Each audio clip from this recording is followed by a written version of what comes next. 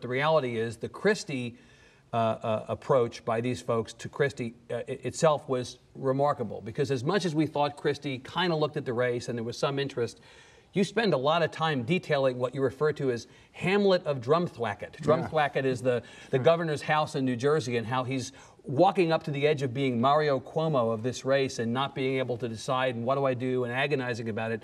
Ultimately decides not to run, but Christie really was looking at this fairly late into the cycle. Much more closely than anybody thought, and much more closely than he ever admitted until the day that he announced that he wasn't going to do it.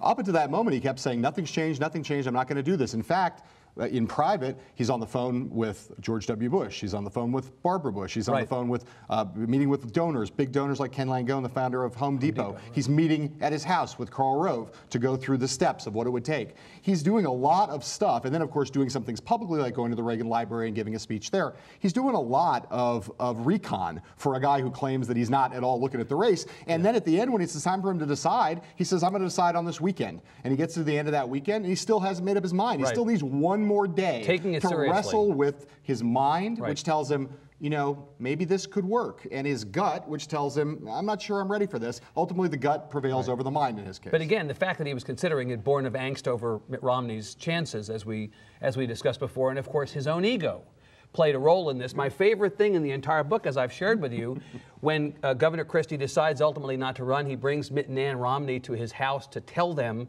he's decided not, you know, to give them his prized endorsement in the race. And Ann Romney says, Governor, you have no idea how big this is that you're endorsing us. And Governor Christie says, yes, I do. Yes, I do. I do know how big this is. And I thought, this guy, I hope this guy runs. To see this guy and Rick Perry, for instance, in a race together, knocking heads will be something else. Well, part of what the timing of Governor Christie's intense consideration of this was around the time Governor Perry got in. He didn't think much of Governor Perry, and he thought Romney would probably be the nominee. But the fact that Rick Perry was being treated as such a serious candidate by a lot of people really got under his skin to some extent, and made him think, if this is sort of what the big dog in this race is going to be, I should be in this race. Maybe this is my moment to run. And that's something we read about in both Game Change and Double Down, which is this notion of you have a group of people, not very big, but you know, recognizable, who think someday I'm going to run for president. And the question they always face is this my time? Can I wait 4 more years? In Governor Christie's case, he decided, I can wait 4 more years. Now, history may prove that that was a great decision, or maybe he missed his moment.